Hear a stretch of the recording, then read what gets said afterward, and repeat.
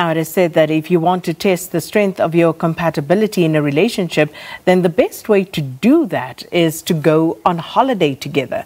And this is because being constantly in close contact and proximity with each other, especially over the festive season, almost always raises challenges, and is why in the legal fraternity, January is known as divorce season. Now, in some instances, lockdown has caused some of the same problems, leading to couples to realize that they are no longer compatible, no longer want to live together, and this has resulted in a rise in divorce petitions. So to tell us more about this, I'm joined now by Shani van Niekerk, who is the Senior Associate of Family Law at Adams & Adams. Shani, good morning. Thanks for speaking to us. Good morning. Lovely to be here. I think, one would hasten to say that although lockdown cannot be fully blamed for divorces, many couples are forced to assess if they are still compatible, if they still want to live with their spouse now that they have been forced to live in closer proximity as a result of the lockdown. And we've also reported of instances of gender-based violence and couples realizing they no longer want to be together. But how many divorce petitions have you actually dealt with during this lockdown? Has it been more than usual given the same period ordinarily? Unfortunately, there's been quite an extreme increase in divorces that we have seen. We've received a lot more queries regarding divorces. During lockdown, we were quite busy, but we've seen a very extreme increase directly after the December holiday. Now, please talk to us about that and this notion of divorce season.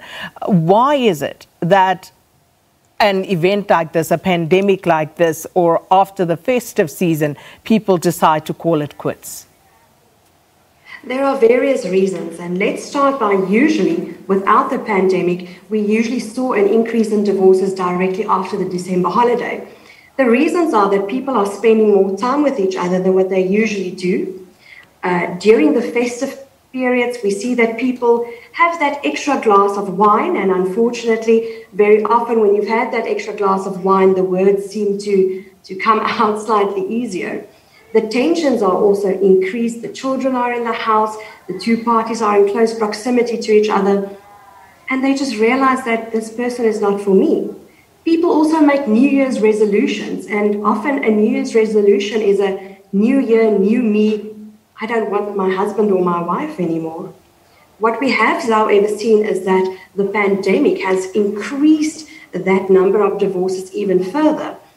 And I think the reason for that is that the pandemic has caused an even bigger financial stress on couples and on people in general. And the moment that financial stress is there, marriages unfortunately suffer. Now, Shani, who actually petitions the most for divorce during this time? Is it men or women? And what are some of the reasons? I actually think it's quite balanced out. I have not necessarily seen that it's more women or more men. The reasons, there are various reasons. I often see couples or individuals that come and see me around October, November, and then they indicate to me that, you know what, now I know what I'm entitled to, what my rights are, but I'm giving it a last go. I'm having this wonderful family holiday during December. And that's why we say people, give it this last shot, the last holiday. And unfortunately, a wonderful holiday does not necessarily cure the actual root of the problem in the marriage. Speaking of rights, so let's quickly speak to the rights of those who petition and the rights of those contesting or refusing the divorce. Well, obviously, where there are minor children involved, the best interests and the rights of the children will be our paramount importance, and we will focus on that first. The rights of the individuals, whether it's the man or the wife, depends on the facts of each matter. Your rights will be dependent on, your position in the marriage. Have you been working? Have you not been working? And the like. And are we able to actually say, in terms of age groups and racial demographics, where we are seeing most of these divorces, Shani?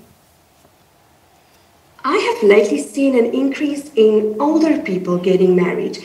Very often they call it the 7-year itch. So we have a lot of divorces where people have been married for, let's say, less than 10 years.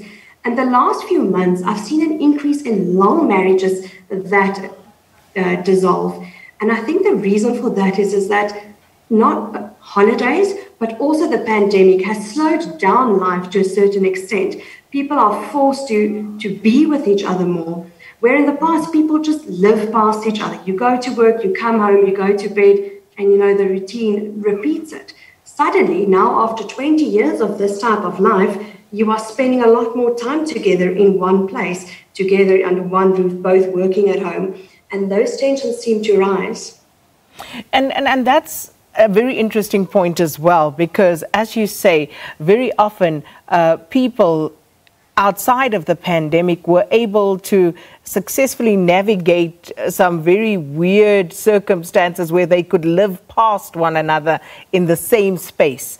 But now, when you're forced to live in that same confined space together, it exacerbates some of the issues that you've been dealing with. And then you have the national state of disaster, which also comes with regulations, among them saying you can't kick a person out unless they are able to find an alternative accommodation for themselves.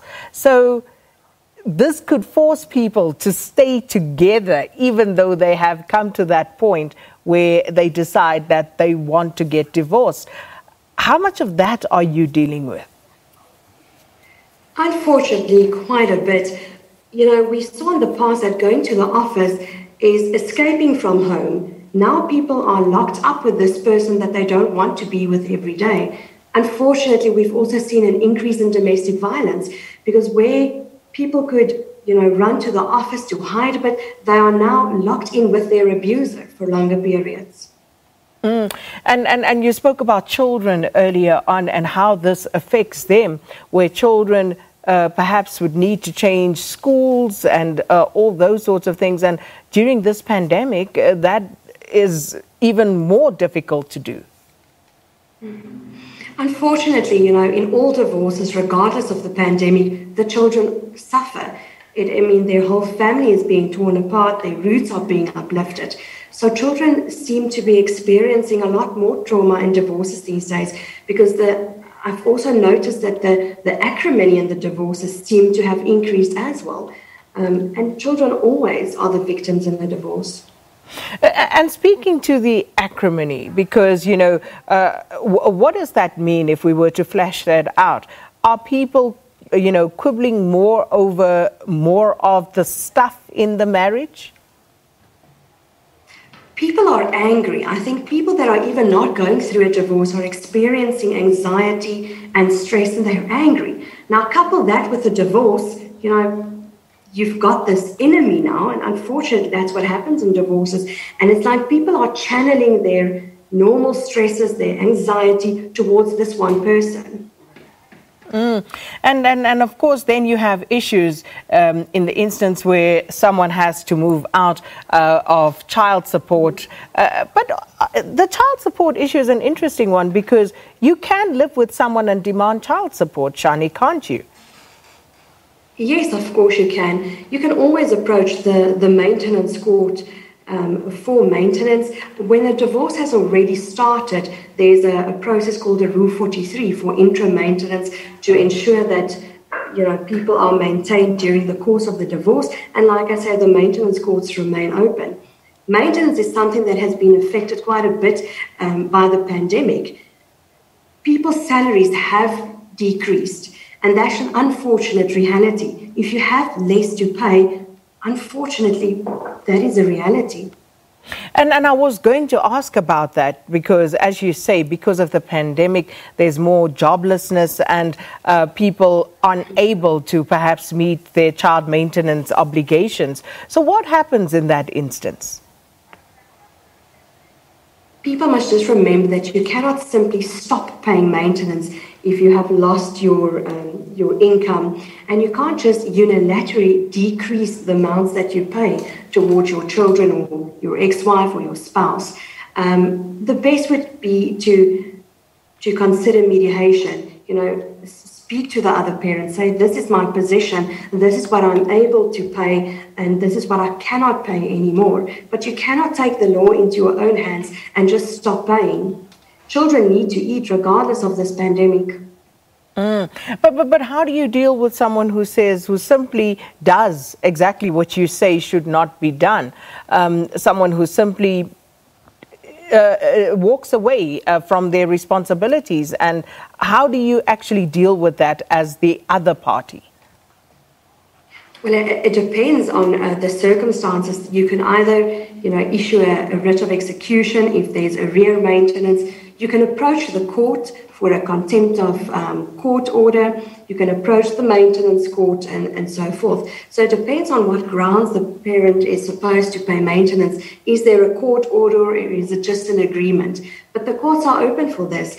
And very often in our courts, children are seen as urgent matters. So the urgent court is open should you have to lodge an urgent contempt of court application to demand the maintenance to be paid.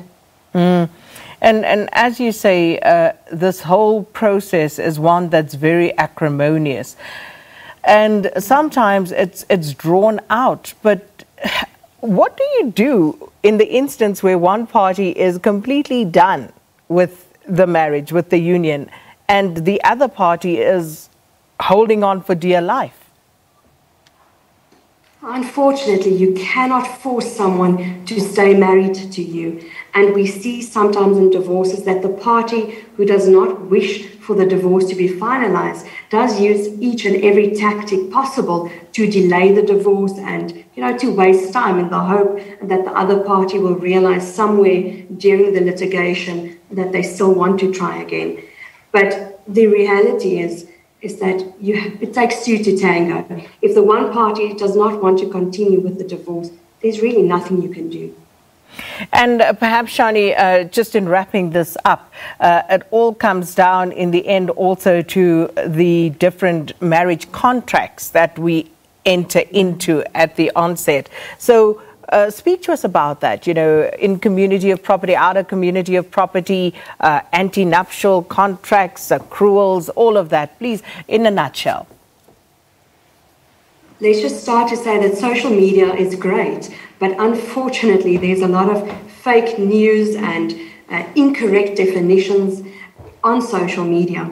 And very often when people walk into my office, they don't even know what their marital regime is, how they were married. So basically there are three ways to be married: in community of property, which means that everything is shared; out of community of property, which means nothing is shared between the parties; and then the third one is out of community of property with the inclusion of the accrual system.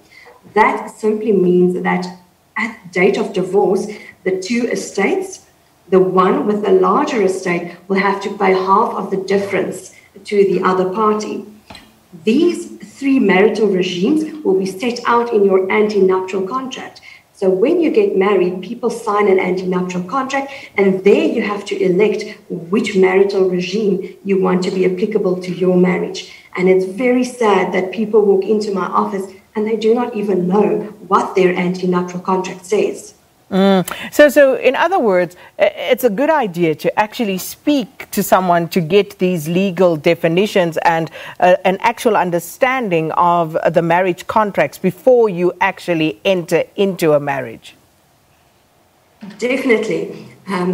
What I very often see is that you sign an anti-nuptial contract in your 20s, and then you get divorced in your 40s, 50s, and then you have to deal with a decision that you made in your 20s. And at your 20s, you possibly didn't even think about divorce. You just signed away thinking happily ever after. Indeed. So, Shani, I think this has been very helpful. Thank you so much for being with us this morning. Shani van Niekerk, Senior Associate of Family Law at Adams & Adams, talking to us about married couples deciding to separate amid this lockdown and what lawyers call divorce season in January, where you just see those petitions going up. But Shani saying that overall they are seeing higher numbers of petitions during starting from the lockdown period. So very interesting this is. Let's quickly take a